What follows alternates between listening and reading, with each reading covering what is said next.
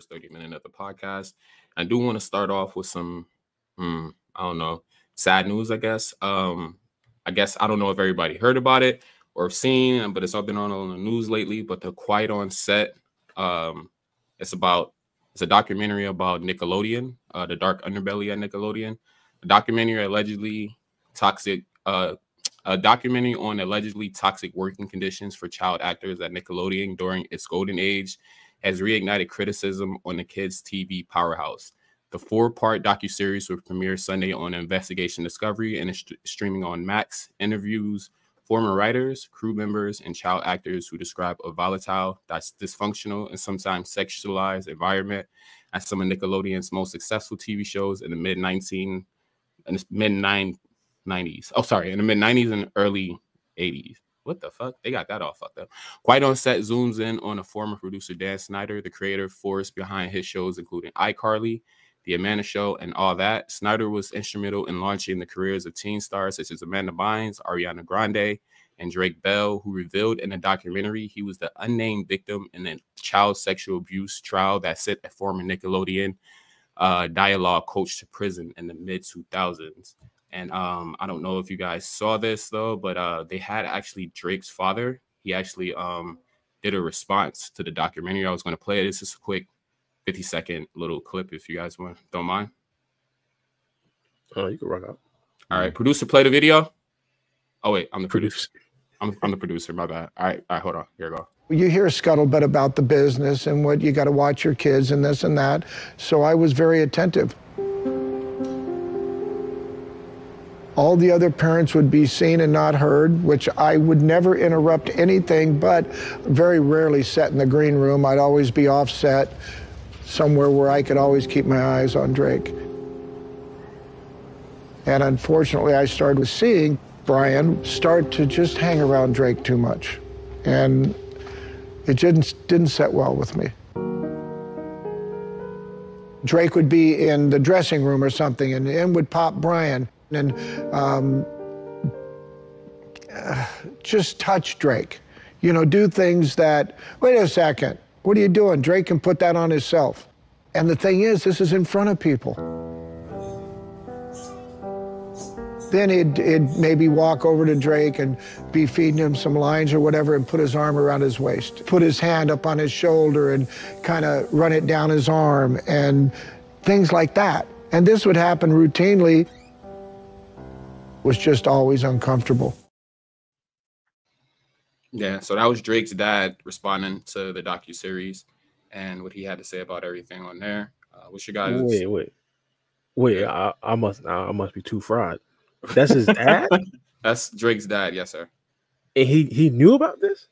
So he's seen things on a set. He didn't know that, Drake was being sexually assaulted and everything like that, but he said that he's seen strange things on a set. And Drake actually, him and his dad had an estranged relationship a little bit in between that. And when he saw that he went to jail, there was another video, but I didn't want to play it because it's too long. There's a video where Drake says that he told his dad because in a lawsuit, he was unnamed. They didn't have Drake Bell in a lawsuit when dude went to jail. He was unnamed. And Drake called his dad the day that it happened and told him that you saw that he went to jail. He said, yeah, blah, blah, blah. And then he admitted to him that he was an unknown child that they was talking about that got sexually abused and stuff like that. And his dad cried and all that. So his dad didn't know, but his dad was suspecting shit was going on. They kicked him off set and brought his mother on. Damn. That's actually crazy. In situations like this, I just imagine if that was like my son in those situations. Right? Facts. Like, Crash Out Central. Like, come on, bro. For real. Doing a decade. Oh my goodness. That's good, but not. Go ahead. No, I was about to say, like, I didn't necessarily look too much into this, but I did see a lot of people talking about it on Twitter. And I heard like people that were actually on the cast of Drake and Josh, they were writing like letters of like support for the character of the abuser. Like, yeah, like it was crazy. And then like seeing Drake have to like actually act and perform with the people who actually did write letters to support his abuser, like that's crazy. Yeah. There's more though. So some cast, crew, and parents said they were afraid to push back because of the influence of child star Kingmaker wielded in the industry. Snyder doesn't appear in the docuseries and didn't respond to questions for the Washington Post, but he apologized in a 20-minute video with Bougie, who played Tebow and iCarly. He said, watching over the past 2 nights was difficult, me facing my past behaviors, some of which are embarrassing and that I regret, and I definitely owe some people a pretty strong apology, Snyder said in the video, which published on YouTube channel Tuesday. Here are some of the most disturbing allegations in the documentary, though. Christy Staten and Jenny Kilgan, who said they were legally forced to share salary as the only 2 female writers for the Amanda Show, detailed the sexism they faced during the show's first season, include Stratton being asked for Snyder to act as if they were being sodomized in the writer's room. Snyder, in his YouTube video, apologized for the inappropriate jokes he made while leading the writer's room. You always felt like disagreeing with Dan or standing up for yourself could result in getting fired, Kilgan said. After the Writers Guild of America told Snyder to give Stratton and Kilgan separate salaries, Kilgan said Snyder threatened to make sure she never worked on another Nickelodeon show again if he found out she tipped off the union. Sam from iCarly wrote in a book about her mom a few years ago. I don't know if you guys heard about that.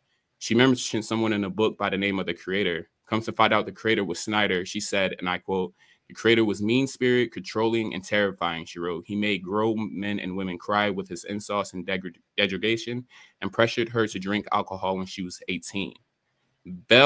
Drake stated when he was 15, he said he woke one day to Peck sexually assaulted him on the couch. Bell recounted the abuse, which lasted 6 months, as extensive and brutal. Imagine the worst thing someone can do to someone as sexual assault, Bell said. I don't know how else to put it. Bell said he turned to drugs and alcohol to escape his experience after Peck's conviction. Bell has since been arrested for drunk driving and has been accused of sexual abuse himself in 2021. I don't know if you guys heard about that when Drake got accused of sexually assaulting one of his fans, too. He was sentenced to 2 years probation for child endangerment after her former accused him of mental. And then Amanda Bynes stated when she was 11, her mother encountered how seemingly innocent email exchanges from her daughter and then Nickelodeon producer assistant Jason Handy. And then when she discovered a picture of Handy naked and sending, he was saying, I don't want to say the word, he was emming in the girl's inbox. So he was sending pictures of him emming to her when she was 11 years old. And amongst other allegations. So yeah, that's all for that. That's all I have for that right there. But I just wanted to bring that to people's attention because I think that's important. This was all a conspiracy theory years ago about child actors and what they go through and stuff like that, and like sexual abuse and television and entertainment and stuff like that. And now all that stuff is coming to light. So I thought that was important to share with the people and just to get you guys' opinion on. Nah, yeah. I mean, me personally, as I said, I haven't really looked too much into it. I feel like my childhood is kind of being ruined. Facts. Yeah, like definitely ruined my childhood, bro. Yeah.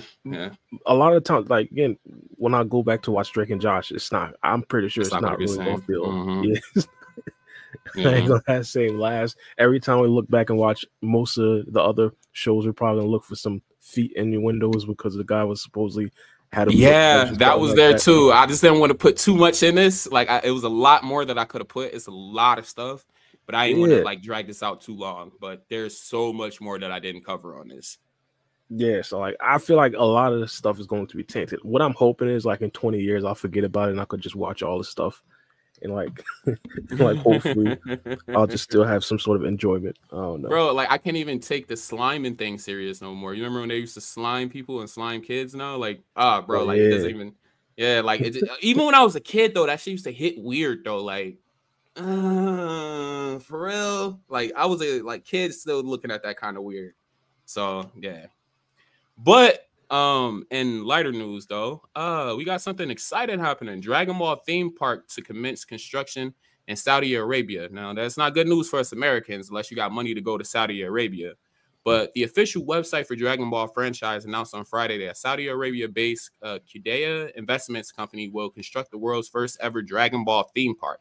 The company streamed the concept video for the park, which would be part of its Quiddy Giga project. And this is the park right here. It's a real quick video. It's actually really nice. Check it out. A wish has been granted. Calling adventurers from across the globe. Around the world are converging on Saudi Arabia after the discovery of Dragon Balls with wish-granting powers. To experience an unprecedented, immersive entertainment destination.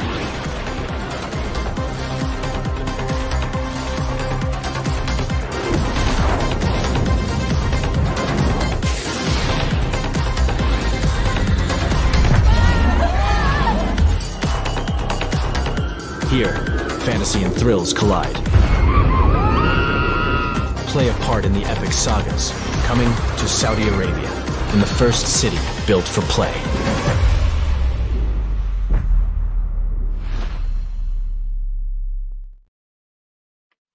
Man, that shit look fire. It needs to come to America. The park will span 500,000 square meters and feature over 30 rides and attractions. The company is planning a 70-meter high Shenron roller coaster as the highlight of the park. The park will feature 7 different areas that recreate various iconic locals from the original series, such as Kame House, Capsule Corporation, and Beerus' Planet, and also feature themed hotels and restaurants. A couple of things. I think this right here sounds almost perfect for Saudi Arabia because they have like all the money to spend on stuff like that to make it like look absolutely impeccable. I feel like, another thing, Saudi Arabia, for the one or two people in the audience that knows this reference, Saudi Arabia about to give Rafinha about 100 million, so you know they got money. One of the things that I do want to know is like how accurate this thing is actually going to look, because I don't know if you guys know, but there was like a bootleg Willy Wonka, Charlie and Chocolate Factory type of thing that was like being promoted, and like all the advertisements, I heard about that. Absolutely elite. Yeah, all advertisements look elite, but as soon as people pulled up, like it looked absolutely horrific, bro. They had like Jolly Ranchers, they had like some sort of candy in like a bowl, and the people were just like taking candy out of the bowl, like a fire festival. Like, I forgot what it was, but like, no, you remember the fire festival that Ja Rule did? They had promoted it, it looked beautiful as fuck, and then people was in tents and all type of garbage shit, paid all this money to go. Yeah, I wasn't tapped in with the fire festival, but yeah, it sounded almost exactly like that. Yeah, false advertising and everything. So I'm hoping that this right here is going to look good because it's in Saudi Arabia. It gives me hope that they're going to do it like the best because of the money that they do have. So like, if it looks good, one of the things that I am hoping for, I'm hoping that other people will possibly try to copy it, because if this right here could actually be the pioneer of like realistic anime, real life type of things, real life crossovers. There's been people that tried to do it before. There are like anime like spots, but like I think Saudi Arabia could do it like big, and if they really do it correctly, a lot of people could start copying. And then me personally, I'm looking for Naruto and Dragon Ball to potentially come to America. Hopefully we do get to see some stuff like that, because they are doing like a lot of theme parks and stuff in Miami and also in the middle of America nowadays. Facts. Yeah, Mello. I think it's a cool concept. I just don't like who's bringing it about. But yeah, if we had something like that in the States, that would be pretty interesting. You know, I'm actually surprised we haven't had something like that, but. Like Bar said, it could be a good little start, good little spark that could maybe pique the interests of other people, other nations or whatever the case may be. I just don't like Saudi Arabia. I don't even like the WWE when they go to Saudi Arabia. It's just like they're just backwards as fuck. And they're like they do a lot of dirt. Now everybody does dirt, right? Yeah. I'm about to say we just got done talking about Nickelodeon, bro. yeah. No, yeah, go ahead. I'm sorry. But yeah. Not trying to get too political with it or at all. But I think the theme park is pretty interesting, conceptually wise. I don't know. I like the idea, the concept. It's just the thing that takes the wins out of my sails is that it's in Saudi Arabia. The wins out of your sails. That's fine. I would personally never go to Saudi Arabia. But also, yeah, I'll just leave it at that. Mello got smoke with Saudi Arabia, but Not I really, think it's a. but, I'm just playing. I think it's a dope idea. I think it could be like a precursor to like a it's like a Disney World. You know, it could be the start of something great. 20 years down the line, it could be an amazing theme park that we have in different countries. Like saying, bring that to America, and all the Dragon Ball enthusiasts is going to go no matter what all the time. Bring their kids. I think since Toriyama died, it sparked a new renaissance of Dragon Ball as well. Like just his death just hit people so hard that, you know, everybody just want that Dragon Ball experience. I think it's a great idea. I just wonder if Akira Toriyama, before he died, had any input in this before, you know, they started constructing it. Because this was just news that was announced yesterday, I want to say. I doubt it. He's a mangaka. He's not like an architect or.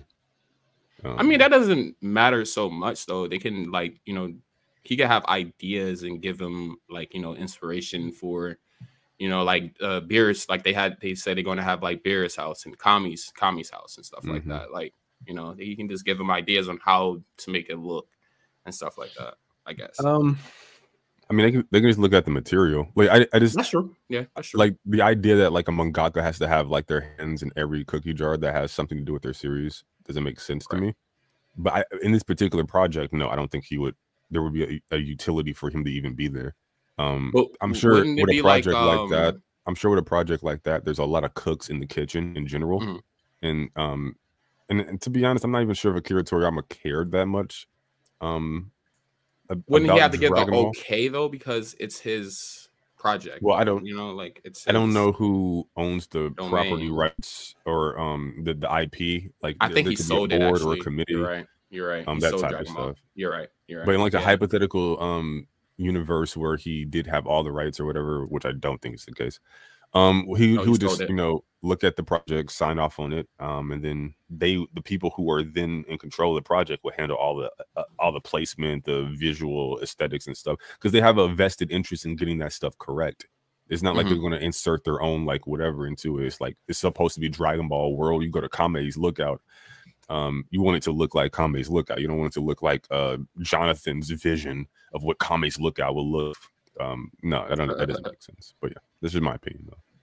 No, I feel you though. I feel you. Yeah, because he did sell a lot of the rights to Dragon Ball. I know Disney owns the rights to Dragon Ball in America. So yeah, you have a point there. So who knows who owns the rights in Saudi Arabia? It could be a different company. So you have a great point there. But to move on to the next news so we can get into the review. Just the last thing here. Boruto returns 2025. Allegedly. I just want to put that in allegedly. Put that in quotation marks. Now, this came from X. I don't know how credible this source is right here, but I'm going to see what they have to say. Let me share the screen real quick. I didn't have this one actually super prepared.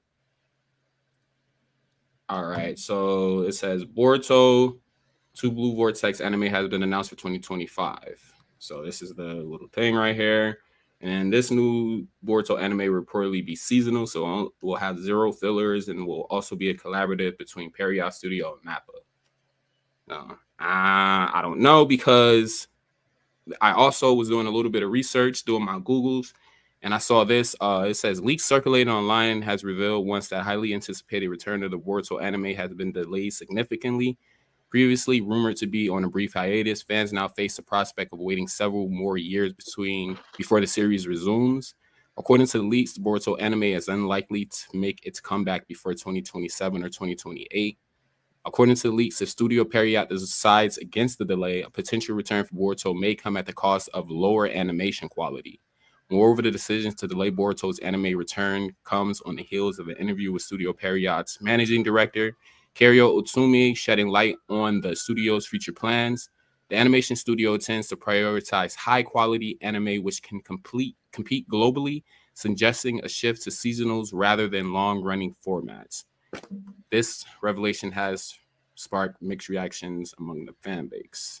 So I'm not sure how accurate this is. People say it's coming out next year, but I'm also seeing that it's Studio Period says if it does come out within a year, then it's going to have low quality animation. So I don't know what's better, getting an anime real quick or waiting and getting some high quality anime. But I don't know. What's your guys' opinion?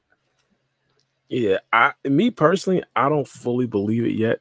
I don't know. I might be a pessimist or something like that, but I'm not going to believe anything until I see some like actual official word on it. I mean, this right here kind of goes on with Dragon Ball Super as well, and I understand. Shout out my guy Geekdom. He did have some decent intel. I'm not necessarily saying that he was wrong or even intentionally misleading, But like things change. Like even if hypothetically we did get it like some intel a month ago that did say that the series is going to restart in 2027 or 2028, like it's not out of the question that something changes and it comes back in 2025. And just like this recent report, this could be like a legitimate rumor, but like in like a couple of months, it changes again and it gets pushed back. We see this with Dragon Ball Super. We see this with other animes as well. It's like me personally, I think this right here is definitely a decent topic, or definitely a decent discussion. Like, would you prefer the anime to come back in 2025 if it did mean that we were to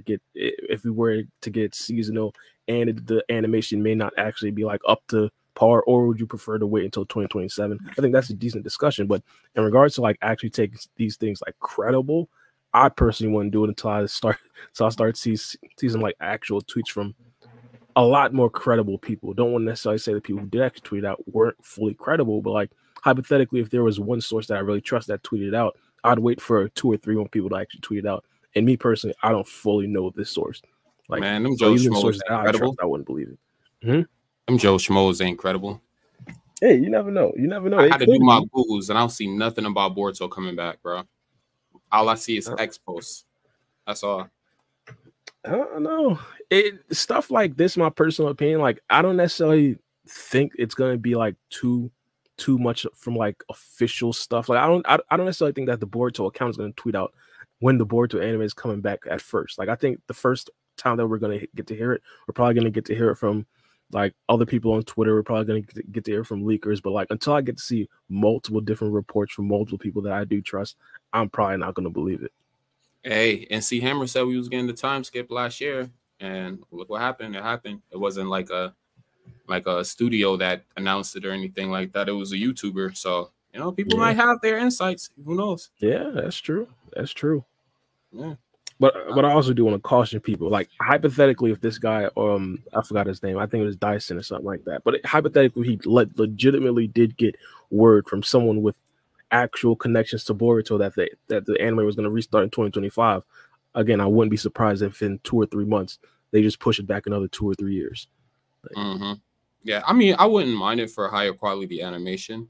Like, I'm not really a diehard. I hardly watch TV, so my opinion is subjective. Like, I rarely just sit there and watch a television show or anything like that. I'm like mostly a YouTuber. Like, I sit there and watch YouTube videos all day, so it doesn't bother me too much.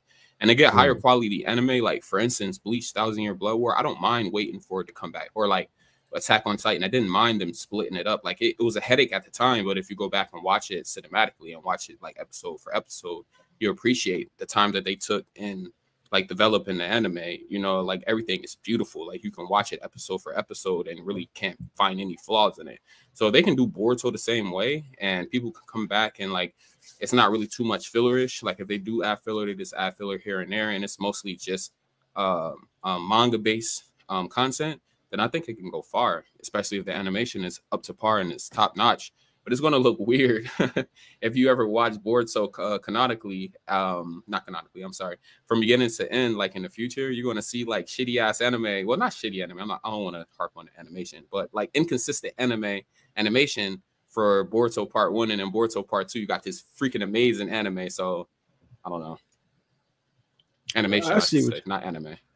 No, I see what you mean. I personally wouldn't totally mind that, but well, specifically with that, like I think that's kind of similar with Naruto as well. But with Naruto, it was like the regular progression of animation. Like, and I remember like at the beginning of Naruto, the aspect ratio was like 9:6 or something like that, and then it changed to 16:11. So like, yeah, it's gonna look. You can see that over One Piece as well. Like I'm watching the earlier One Piece episodes, and they look kind of like. I mean, the newer One Piece episodes, because I skipped one because I wanted to watch this fight. When Luffy turned Gear 5, I wanted to watch that, so I skipped all the way to that. But I've been, I'm thinking I'm on like episode 300 or something like that now. But like the animation, like over time, progressively gets better because of time. Like the anime. Well, how long has the anime been out, Mello? One Piece, probably One Piece, decades. Yeah, I would say maybe 20. Around the same time, around the same amount of time as Dragon Ball, right? Or a little bit less. Dragon Ball came first. I know it came first, but. Well, I don't know. Around the same time period. Yeah, I don't know. At least 10-year time span. But anyways, like progressively, you see it like it gets better. Like 300 is like the animation for 300 is way better than it was on episode 1. Yeah, and me personally, like I'd prefer the anime to come back in 2025, man. I don't know, maybe it's just me, but I understand that channel jumping so you can do anime reviews. It's not even that. Like that ain't no guarantee I start uploading when that come out either. But like the thing is, I'm not completely sure that they need 2 full years to make the anime like the best product that it could possibly be. Like I feel like a lot of that 2 years until 2027 would just be like time spent lollygagging or possibly working on other series or stuff like that.